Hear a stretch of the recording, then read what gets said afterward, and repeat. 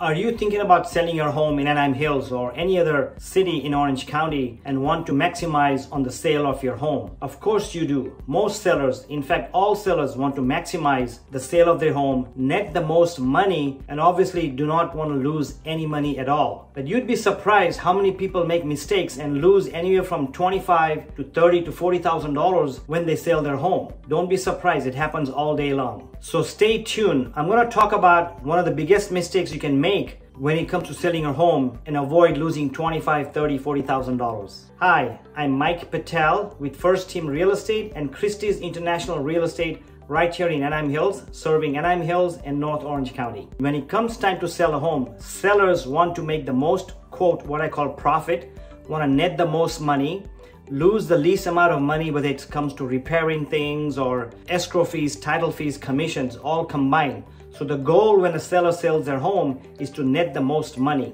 And one of the easiest way to net the most money is to avoid a mistake, which I'm going to talk about, that cost you $25,000 or more. But let me give you some other mistakes that sellers make when it comes to losing money. And that is not doing the repairs properly. As an example, when there's a leak and the seller does not fix that leak properly, it may come down later after 6 months to haunt you because the leak was not done properly and the house has mold right now and the buyer is coming after you. This happens, it's not unusual. The other way the sellers lose money is they don't disclose proper things when they sell the home. California law states that if you know anything about the house that affects the value or the condition of the property, you have to let the buyers know. And if you don't do that, it'll come back to haunt you.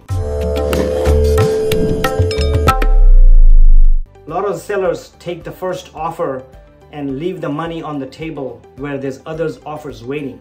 Let me explain to you. First of all, this applies to a hot market like this that we are in today. Since 2019 and 2020, we are in what we call the COVID market, where inventories are low because sellers are not selling. Rates dropped coincidentally at historic lows. Rents went up sky high.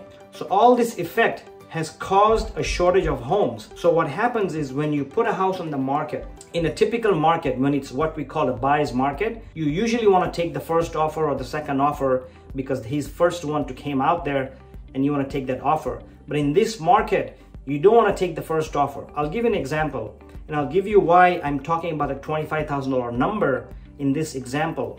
In Anaheim Hills, the median home sales price as of November 2021 is approximately $1 million.